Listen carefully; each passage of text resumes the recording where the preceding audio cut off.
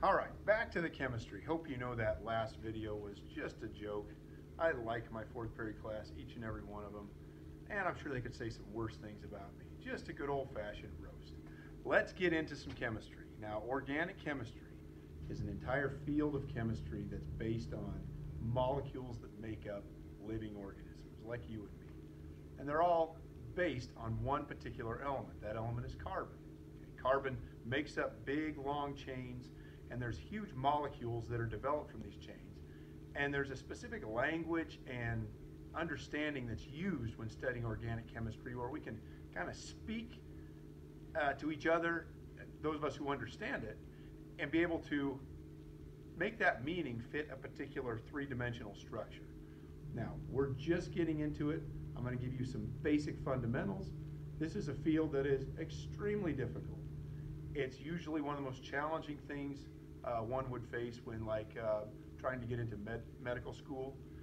It's a threshold you have to get over, and it's not easy. It prevents many people from going on to something like medical school. So we're just going to give you enough of a background you can kind of navigate some of the simple things. So take a look up here. We're going to do a quick review. I have this in your notes. We're not going to go through and write and draw Lewis structures, but I want you to recognize a couple of things that you should see as familiar. It was 6 months ago when we did this, but I want you at least to grab a couple of concepts and go, oh yeah, I remember that, let's use that moving forward. So this is carbon tetrachloride, a carbon-based compound. And when we drew Lewis structures, this looked like this structure. 1 carbon, 4 chlorines. Now, we also had some extra dots. And this should look familiar, but most of you are going, yeah, I remember seeing that, but I don't remember what those things represented. So let's drag a couple of ideas out of this. The first thing we'll recognize is that you have these dashed lines, and those are bonds. And those are pairs of electrons that are being shared between a carbon and a chlorine.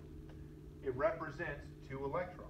So this carbon in the middle has 2, 4, 6, 8 electrons around it. That makes it stable.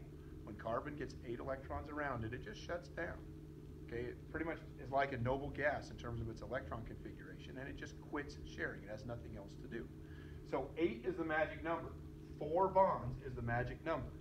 Nothing can hold more than 4 bonds. Now there was an exception to this rule when we went through Lewis structures, and that was hydrogen. Hydrogen is so weak it can only hold on to 2 electrons. Once it gets a single bond, it just quits.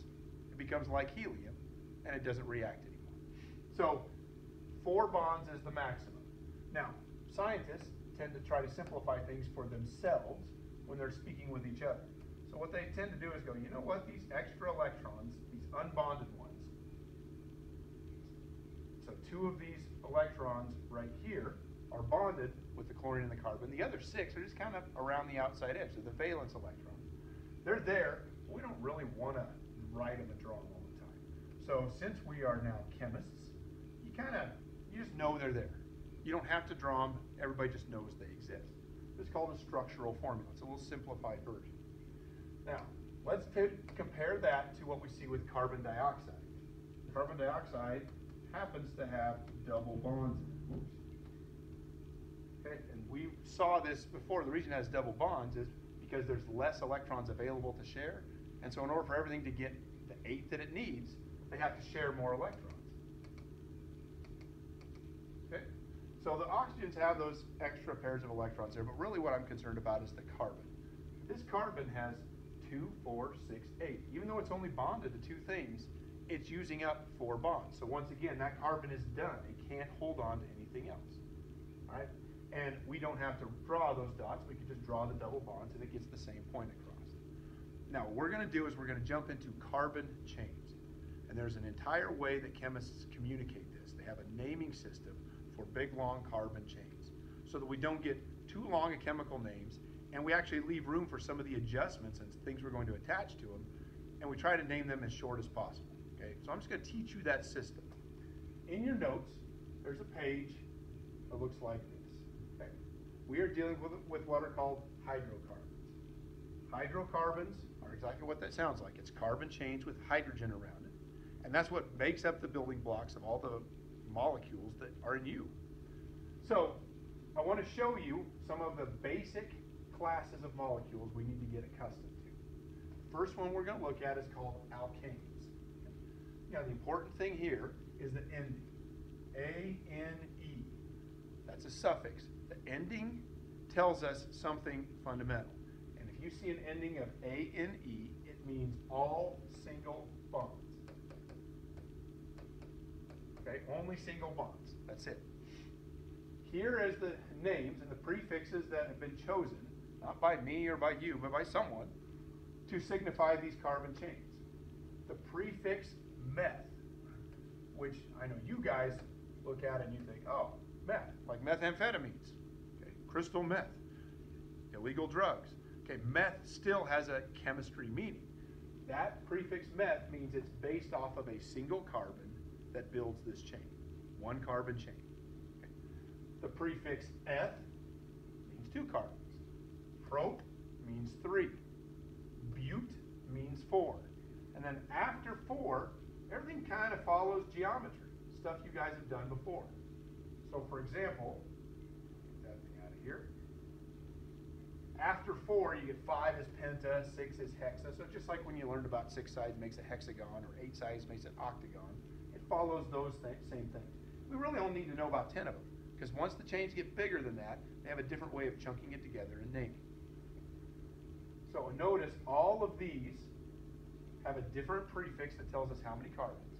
And then A-N-E tells us everything involved is single bonds, single pairs of electrons. Let's take a couple to draw so you can start to see how they fit together. So methane. Meth means one carbon. So what I'm going to do is draw one carbon, and then I'm going to put as many hydrogens around it as will fit. 1, 2, 3, 4. Remember we said 4 bonds on a carbon. 4 bonds on a carbon is all it can hold. So this is methane, a single carbon surrounded by hydrogens, all with single bonds, because that's all a hydrogen can do in the first place. The formula for this is CH4. That is natural gas.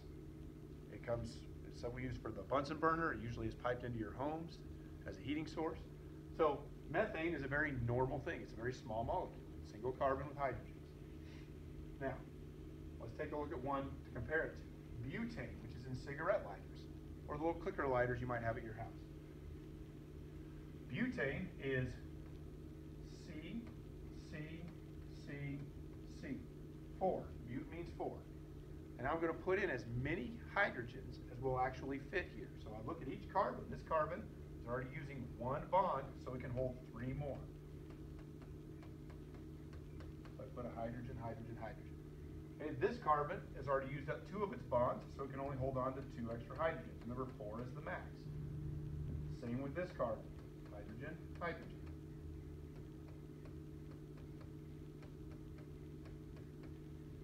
Okay, now when you look at this, it's a big long carbon chain, 4 carbons, surrounded by hydrogens in every place available.